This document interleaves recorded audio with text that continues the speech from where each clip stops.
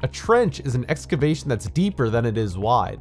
Because of this, specific hazards are associated with digging and working in trenches. The most common and deadly of these are trench collapses, or cave-ins. There are 6 common types of trench collapses, with the spoil pile collapse being the most common. A spoil pile is made up of dirt and other materials taken out of the trench and temporarily stored nearby during construction.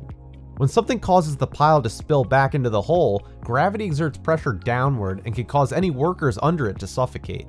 Another type of cave-in is the slough-in, where part of the sidewall of the trench gives in and creates a greater risk of a secondary collapse.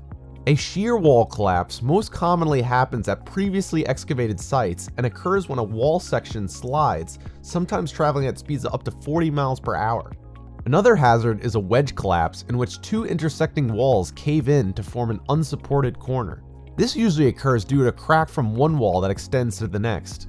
A lip-in collapse happens when a person or object is too close to the edge, or lip, of the trench, causing a cave-in. Finally, a bell pier collapse is when the bottom of the trench becomes larger than the upper areas, creating a bell shape. When this happens, the sides of the walls closest to the bottom give way. Unfortunately, cave-ins aren't the only potential hazard associated with trenching and excavating. Another dangerous situation can be falling loads and other objects.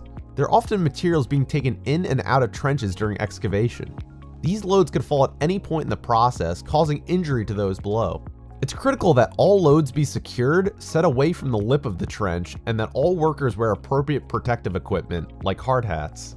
Another danger is encountering hazardous atmospheres, which usually occur in trenches deeper than 4 feet or near areas where hazardous materials could be found.